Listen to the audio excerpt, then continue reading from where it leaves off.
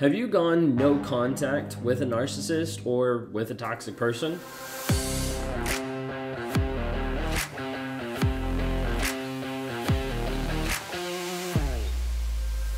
If you guys are new here, my name is Ben Taylor. I'm a self-aware narcissist on this channel to provide awareness, growth, healing, and change. I'm the founder of Raw Motivations, the creator of the NARC app, Narcissistic Abuse Recovery Community, and your guide in the 45-day Clarity Challenge that you can access at claritychallenge.net. If you like what you see here about narcissism, narcissistic abuse, some of my story, then go ahead and subscribe.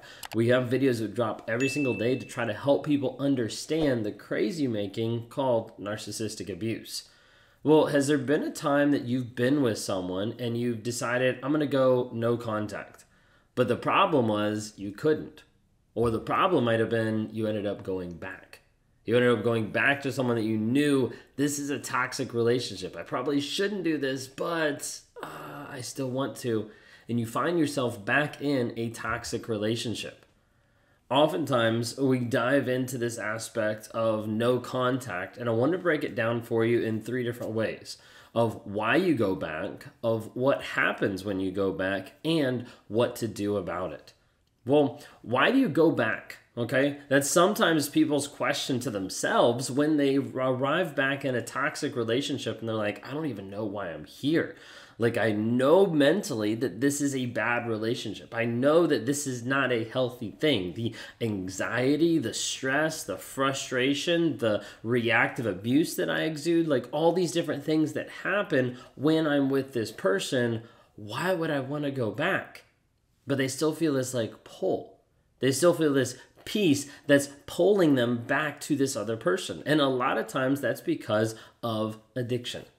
Now, I'm not talking about like normal addiction of like, hey, you're addicted to drugs or alcohol or something like that, but an addiction to another person, an addiction that pulls you to that person. Oftentimes, this addiction is not a drug that someone is addicted to, but a person where they're addicted to the possibility and the maybe that something might actually happen, transpire, or become better than what it actually is. The hard part is when you're away from this person, you start to doubt your resolve in that decision to leave. You start to doubt what's actually happening, and oftentimes you start doing something that we call pain shopping. Now, when we're talking about pain shopping oftentimes is where you're not feeling a certain way. Maybe there's a connection piece that you're missing. And so as a result, when you're away from this person, you're like, I need to go back. I have to be able to get with them to have this interaction, to have this moment, to have this feeling. Sometimes it's the opposite and you don't have any feelings. You're like, I don't know what's going on. I'm completely numb. I'm completely like void of like feelings. What do I need to do? And as a result, you go back because you know that there's feelings there. The majority of time though, when people start doing pain shopping, they're only trying to soothe a wound that's inside themselves. And they're not really going through proper categories to learn how to heal, how to grow, and how to change. Well, a lot of times the reason why people go back, I mentioned, was the possibility that maybe the addiction piece, and then they start pain shopping to feel better about themselves. A big part of people going back is because of hope. A lot of people view narcissists as being like, maybe there is a hope for them to change, understand, get aware, actually value me, etc., etc. That's why a lot of times I don't talk about hope on my channel as a way to provide hope for people in narcissistic relationships. Because what happens is someone then latches onto one thing I say and they're like, I'm going to stick with it. I'm going to be with this person and they're going to change. They're going to turn out just like him, all this kind of stuff. And I'm like, no, if you don't see consistency in the change aspect, consistency and honesty in vulnerability, you're living a pipe dream and there is no hope. And you need to work on yourself and stop living thinking that someone else is going to change. Hope is a powerful piece that locks people into a toxic relationship. Thinking of the potential of this person, of how they have so much potential or how much your relationship has so much potential is another piece that ties people to that person. And cognitive dissonance is another piece that ties it in very well that makes you confused of like, what do I actually believe? Well, see, when we're talking about cognitive dissonance, we're talking about the idea of holding two opposing thoughts. Of what do I believe, this person's words or this person's actions? Do I make this decision and have them get mad at me, or do I make this decision and have them give me the silent treatment? Which do I actually do? And when people stay in that limbo, in that middle, and like, I don't know which way I'm supposed to go, that produces mental, emotional, and oftentimes physical responses because you're in that anxious and high anxiety, stress level state for a period of time that's damaging to you and is damaging to your body. The hard part with being with a narcissist is that's normally status quo of where you're always going to be.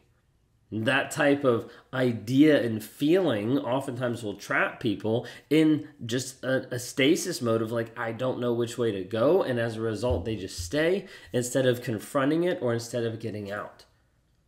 This all produces a trauma bond. And the trauma bond is not fixed by time, by distance, or sometimes even by no contact. A lot of times people think like, well, if I just get away, if I just, disappear, time will heal all wounds. And no, it's not true. Because a lot of people get away and they are still trapped in their mind and in their heart, even though they might physically be away from that abusive person. Maybe you got away and you got hoovered back in. Right now, as this video is being produced, it's the holiday season. I've talked about holiday hoovers, of coming back into your life, being like, it's the most wonderful time to hoover you back in. And a lot of times people get sucked back in really easily. Okay, well, what happens when no contact is lost? Okay, so why do we go back? And then what happens when no contact is lost? What happens when we go back to a narcissist? Well, the majority of time when you come back into a narcissist life and you're like, hey, I'm back, I'm committed, I'm gonna do this again, or whatever it might be, whatever that looks like, okay? You're no contact, you walk back into the life. A lot of times a narcissist will view that as permission of all the things that they've done to you, being like, hey, that is okay that it happened.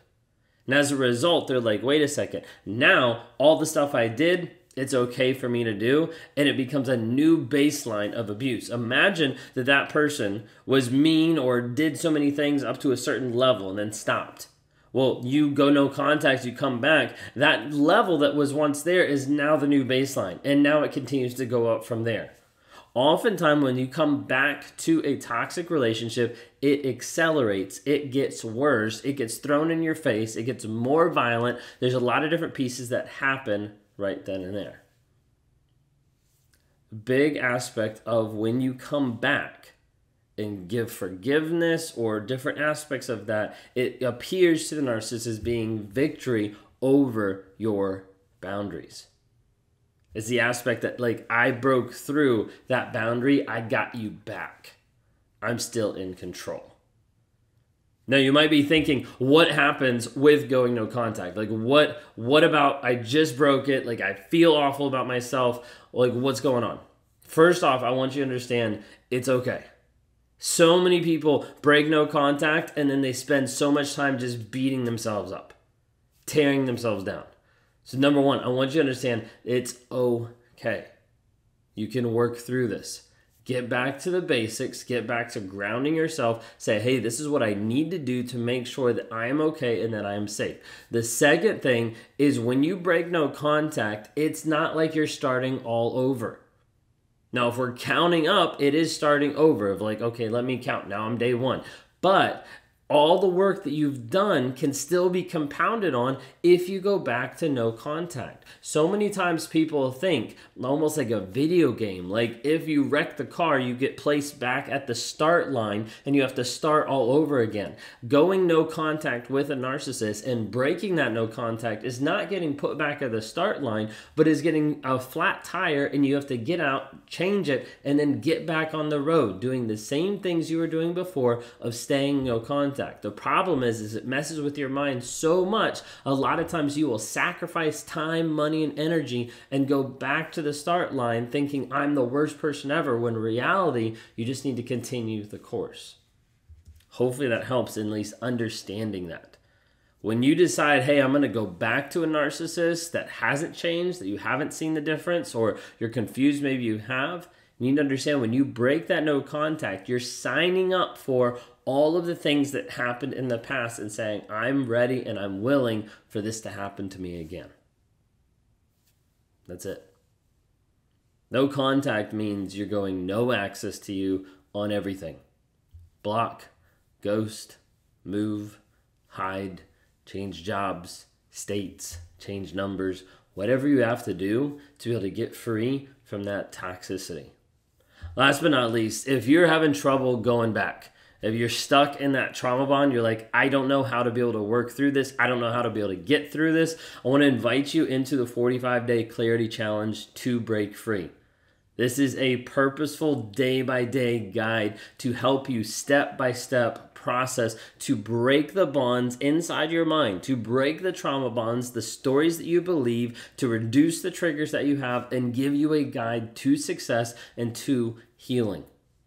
We've got it open for a couple more days before it fills up going into 2023 to be able to engage in your healing. Make 2023 a new year for a new you.